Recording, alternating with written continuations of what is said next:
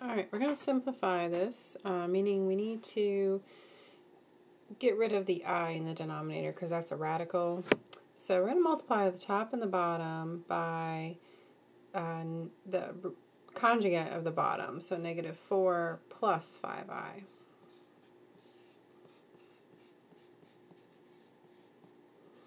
So that negative is there. Put it in white so you can see it a little bit better.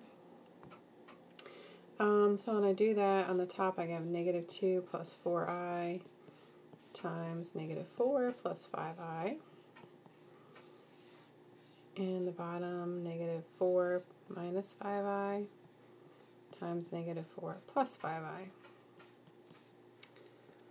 Alright, so if we start multiplying here, the top we're going to get positive 8 rather, and minus 10i, minus 16i, and plus 20i squared.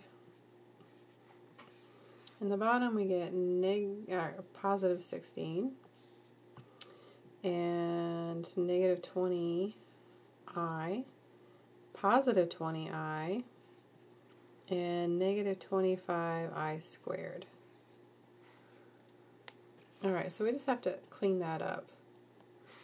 In the top, we can combine like terms and get 8 minus 26i, and then the I squared would be a negative 1, so it would be minus 20.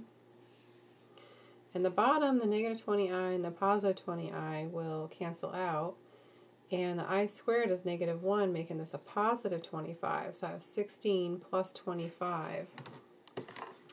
Which is 41. So in the bottom I just have 41. And then we can simplify the top a little bit more. So 8 minus 20 is negative 12. And that's all we can do.